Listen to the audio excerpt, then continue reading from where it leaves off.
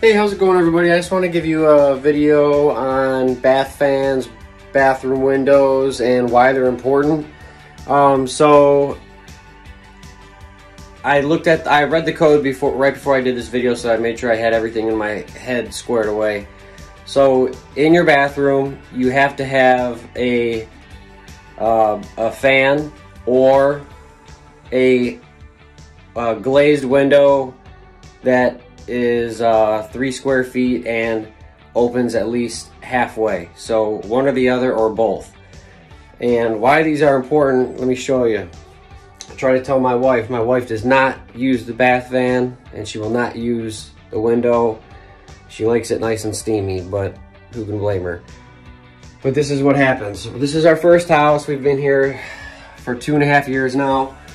And let's see if I can show you that. So our drywall, and I told her this was going to happen, our drywall is the paint is starting to peel, and then the humidity is getting through the paint that's cracked and peeling like that, and it's messing up the drywall. And now you can start to see, you can see the tape line from where the drywall was taped, and you're going to start to see all that all along the corner here. And then you start to see where, you know, well, in our bathroom there's no real, we don't have any mold issues up here, but that's another thing that can happen. But here you can see the tape again, and it's getting worse. So when we bought the house, there was none of that was visible. So that's a big reason why you want to use your fan or your window. Also, you'll get mildew, and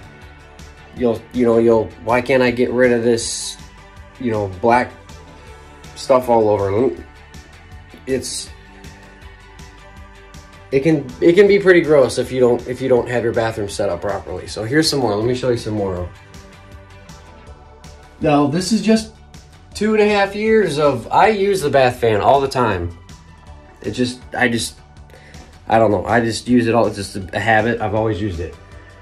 But for one person using this bathroom every day to shower, half hour or whatever, and she's causing all these paint and drywall problems and mold and mildew and all that other stuff that can potentially happen. So if you have just a window, you just open it. That's it. That's the only thing you can do. If you have a fan, obviously turn your fan on. A couple things about fans. Your duct, you can do 4-inch duct, you can do 6-inch duct. It's all in the code book.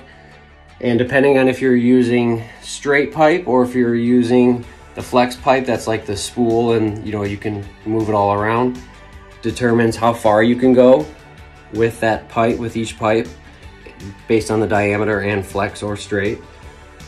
And then if you have a bath fan, I recommend you have this. We have this in our bathroom, and we have this in our boys' bathroom, and we will have this anywhere that we have an exhaust fan in a bathroom in any of our houses. I've met people who have lost a portion of their house to fires from a bathroom exhaust fan being left on. Whenever it was put in, and then you get dust in it. This one's not too bad, but there's a little bit of dust in there.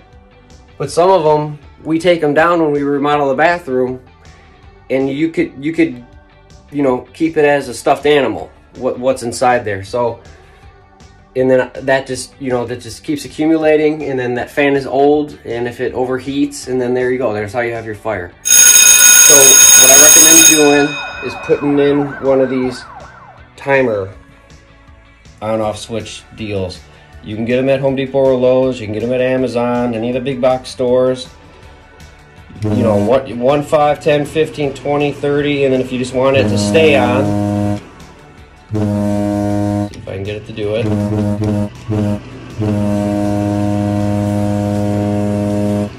There you go. Now that'll just keep it on indefinitely, which I don't ever want to do. I don't even think I've told my wife. how to do that. Not that she ever uses it anyways, obviously. So that's that's it. That's bath fans and windows in a nutshell, and why they're important. They ruin your paint, ruin your drywall, moisture, humidity, all that kind of stuff.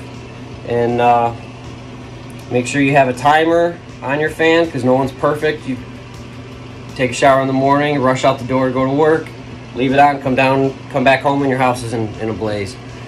So definitely recommend the timer. And then also make sure if you're putting one in, you check code books for wherever you're at, and the length, diameter of pipe, and the type of pipe, so that you know how long of a run you can do. So that way because it'll basically just make the fan, it'll make it useless. If you're running too long, it can't work properly. And then also the fans have a cubic feet per minute rating on them. 80, usually like 80, 110, and then they vary depending on the fan and the brand.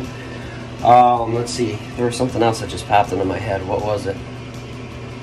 So one of the other things you need to do when you do your exhaust fan is it has to vent outside. You can't have it vent into your attic or into another room. It needs to vent directly outside, and not into another duct somewhere. So if you can't do ducts like it's plumbing and just have a whole bunch connect together and then going out somewhere. They all have to have their own outlet to the exterior of the house. If you guys like the videos that we're posting, like and subscribe, put a comment, let us know what you think. Share our videos with your friends. We try to do videos at least once a week on topics that homeowners will find useful. We appreciate everyone that subscribed so far, that likes, comments. Constructive criticism is always welcome. And we'll see you next time, and thanks for watching.